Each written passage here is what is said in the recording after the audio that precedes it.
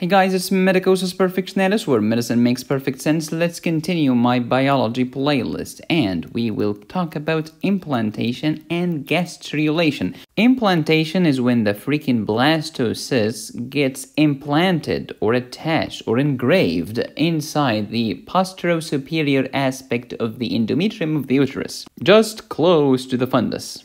Gastrulation is the generation of distinct cell layers. And then you have the bilaminar embryo, epiblast, hypoblast, and the trilaminar embryo, endoderm, mesoderm, and ectoderm. With that said, now let's get started. This is my biology playlist. Today's video is video number 27. Please watch these videos in order, otherwise you will keep wandering around the field trying to find the fins. Last video was cleavage and blastulation. What is cleavage? You start with a zygote. And then mitosis. One cell will become 2, the 2 will become 4, 4 will become 8, 8 will become etc. And then you have the morula. After that you have the blastocyst, #blastulation. Okay, so fertilization happens, sperm and ovum. Next, cleavage. The zygote will become an embryo. An embryo is anything greater than 1 cell. Zygote is just 1 cell. Okay.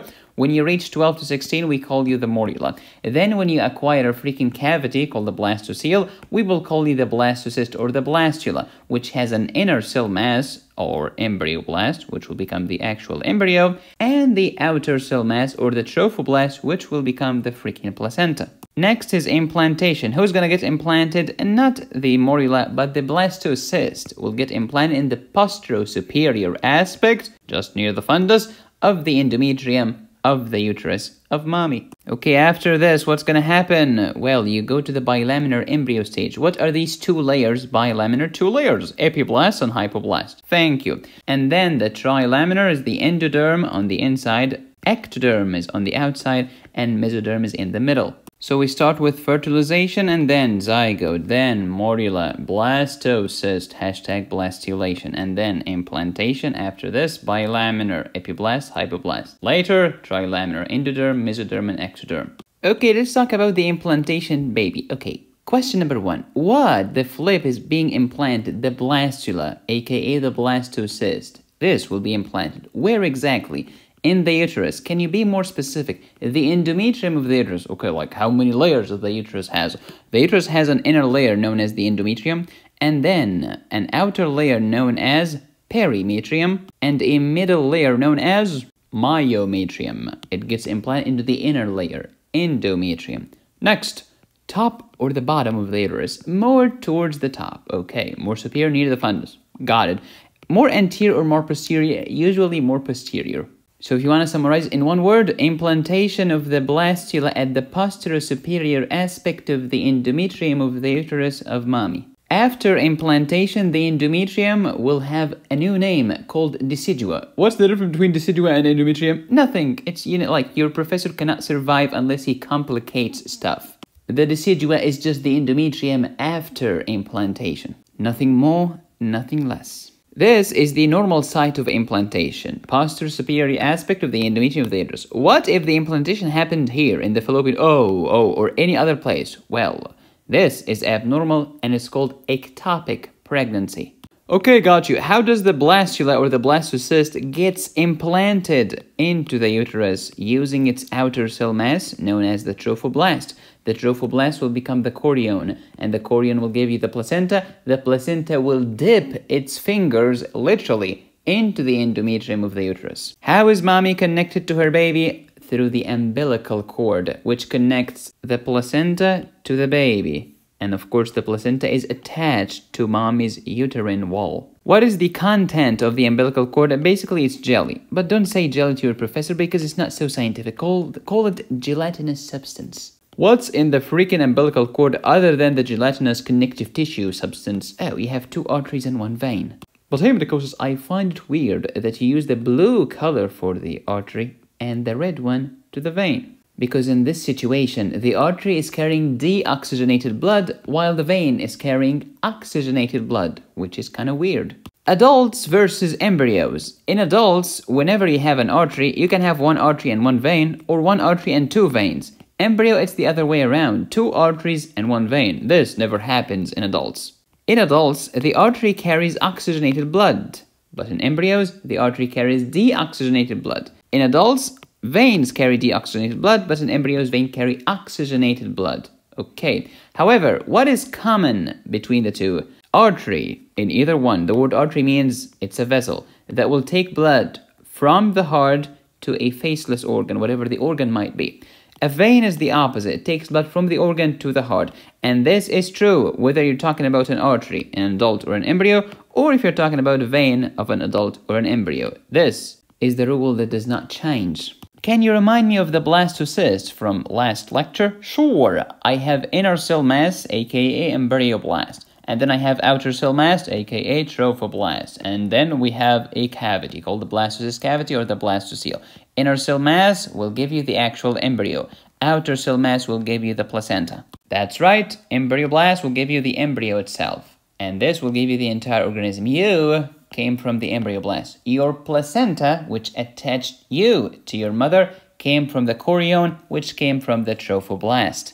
Now, what the flip is gastrulation? Well, it's generation of distinct layers. What do you mean? Well, if you're talking about bilaminar, I'm talking about epiblast and hypoblast. But if you're talking about trilaminar, I mean endoderm, mesoderm, and ectoderm. The word endo means inner, ecto means outer, and meso means in between. You see the blastocyst? Yeah, I see it. It will get protruded and penetrated and invaginated by something. And then the invagination will get worse. It will get deeper and deeper and deeper. And then you will have two cavities right there. You remember the blastocyst? Yeah, it will remember as is. But this invagination will create a new cavity. Where is the new cavity? You see this? You see this small space here? Yep, this will be the second cavity, and we will call it the amniotic cavity. That will be filled with the amniotic fluid. And when your lovely mother says to your lovely father, "Hey Gregory, I guess my water has broke," mommy is referring to the amniotic fluid. Okay, follow with me please. Here's the embryoblast, trophoblast, and blastocyst. Okay, right. This embryoblast will become the amnion. Okay, that's not a big stretch. The outer cell mass or the trophoblast will become the chorion. I'm with you till now. Amnion, chorion. To make matters worse, chorion will be divided into two things, and amnion will give you two things. Okay, let's start with the chorion. You have the syncytial trophoblast and the cytotrophoblast. Syncytial is the outer one. This is the one that gets attached to the endometrium of the uterus of mommy. How about the cytotrophoblast? This is more towards the baby. It's more towards the inside, and cyto means cell. Oh, it is lined by cells. I see it. How about syncytial? Well, what's a syncytia? A syncytia is like a network of cells or a network of whatever, and it has many individuals, but it makes one unit. Same thing here. It has many protrusions and invaginations, but they make one connected unit or network. That's why we call it syncytial trophoblast. Okay, so chorion gave me syncytial trophoblast and cytotrophoblast. I get it. How about the amnion? Well, it gave you the amnion and the yolk sac. Right. Who's gonna connect the amnion on the inside to the chorion on the outside? This is the mesoderm, which later will become, yep, you guessed it, the umbilical cord. Outer cell mass became the chorion, became the trophoblast. Trophoblast became the syncytial trophoblast on the outside. Cytotrophoblast on the inside. Thank you so much. Amnion became amnion and yolk sac. And then the amnion will have those cells, we call them amnion, and amniotic cavity filled with the amniotic fluid. My water broke. Who's gonna connect the amnion on the inside with the trophoblast on the outside? That's the mesoderm, aka the future umbilical cord, connecting the baby to mommy. And here is Gregory Jr. inside the amnion. Okay, surrounded by amniotic cavity filled with amniotic fluid. Okay, which is basically Gregory Jr.'s urine plus other stuff. So when you were young, you were floating in your own freaking urine. So please be humble. Don't be an audacious piece of melon. No pun intended. And where's the yolk sac? It's here. It's getting smaller. Who's gonna connect the baby to the placenta or to mommy? The umbilical cord, which came from the mesoderm. I will tell you 2 minutes later that most of the connective tissue comes from the mesoderm. All of the blood and the blood vessels and the lymph, they came from mesoderm. What's in the umbilical cord again? Well, I have 2 arteries and 1 vein. You mean vessels, right? Yep, vessels come from mesoderm. Duh. And then you have the beautiful chorion, syncytial trophoblast, and cytotrophoblast. The reality is way more complicated than this, but this is the basic picture. Let's review. What do you mean by bilaminar embryo? Well, both layers came from the embryoblast, just to make sure that we are on the same page. Remember, we have inner and outer? Yeah, outer, who cares? It's the placenta. But inner, that's the actual embryo. Give me epiblast and hypoblast. Okay, who's gonna become the actual embryo? Epiblast. Okay, it's gonna give you the embryo and a primitive streak, which is very important, as we'll discuss in the next video. Hypoblast will contribute to the yolk sac, and the remainder, apoptosis. It will die. Epi means above, that's why it's on the top. Hypo means below, it's in the bottom. What do you mean by trilaminar embryo? Endoderm on the inside, ectoderm on the outside, meso in between. Who induced these three layers to develop like this beautifully? The primitive streak, which came from epiblast. What does the endoderm do? Well, it gives rise to your digestive system, your respiratory system, and your heart. How about the mesoderm? Think connective tissue and everything else. So bones and cartilages. Okay. Muscles and tendons. Thank you. Blood and lymph and blood vessels. Okay. And two very important notes. Dermis and adrenal cortex. Why are you emphasizing the dermis of the skin? Because the epidermis will come from the surface ectoderm. Okay. Why do I care about the adrenal cortex? Because the adrenal medulla comes from the neural crest of the ectoderm. Tell me more about the ectoderm. This is your epidermis and your entire nervous system. Whether you're talking about the central nervous system, brain and spinal cord and everything else, or you're talking about the peripheral nervous system, cranial nerves, spinal nerves, and adrenal medulla. What are the cells that myelinate the central nervous system? Oligodendrocytes. That's why they have the same origin as the CNS.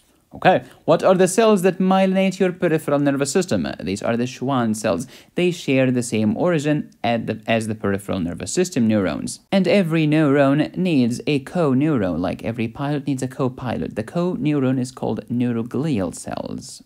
Yep. Inside your central nervous system, there is a cavity containing cerebrospinal fluid. And to make cerebrospinal fluid, you need ependymal cells.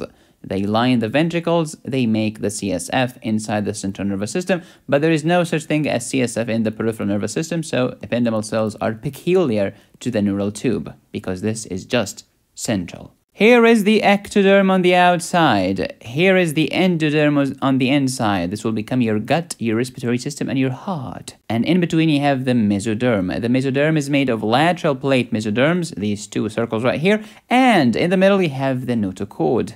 Do you remember the neural crest cells? Yeah, that gave rise to the peripheral nervous system? That's right. It gives rise to the peripheral nervous system, the adrenal medulla, all the ganglia, because actually, let me tell you something. The adrenal medulla is a modified ganglion, but please don't tell anybody. But it does not stop here. The neural crest will give rise to other things. You can remember them in the great mnemonic. California, motel, ASS. As you see here, here's California, here's the motel, and here's the donkey. First letter, C, craniofacial structures. Thank you. Second letter is A, arachnoid matter and the pia matter around your brain and spinal cord. These are part of the meninges. We call them leptomeninges. Here is the arachnid, here is the pie. Arachnoid and pia. Third letter is M, melanocytes, and here are the melons of Melanie. O is odontoblast, and here's the freaking dentist with a big O. T is for tracheal cartilage, and then E is for enterochromaffin cells, which gives you the adrenal medulla. Here is chrome fin. Next, the L is for laryngeal cartilage. Thank you so much. How about A? All of your ganglia. And of course, your adrenal medulla is a modified ganglia. All of my ganglia. The ganglions. First S, Schwann cells. Here's the swan. And the last S is for the spiral septum or the aorticopulmonary septum in the heart. If you want more of these animated mnemonics, check out Picmonic. If you want to learn about anti-hyperlipidemics, anti-arrhythmics, anti-anginal, antihypertensives, diuretics, and digoxin, check out my cardiac pharmacology course on my website, medicosisperfectionalis.com. And you can get a 30% discount towards anything on my website. Just use discount code SAVE30 at checkout, available for a limited time only. In the next video, we'll talk about neurulation, how your nervous system came to be. Thank you for watching. Please subscribe, hit the bell, and click on the join button. You can support me here or here. Go to my website to download my premium courses. Go to Picmonic for more than 1,000 animated medical mnemonics. Thank you for watching. As always, be safe, stay happy, study hard. This is Medicosis Perfectionalis, where medicine makes perfect sense. I love you.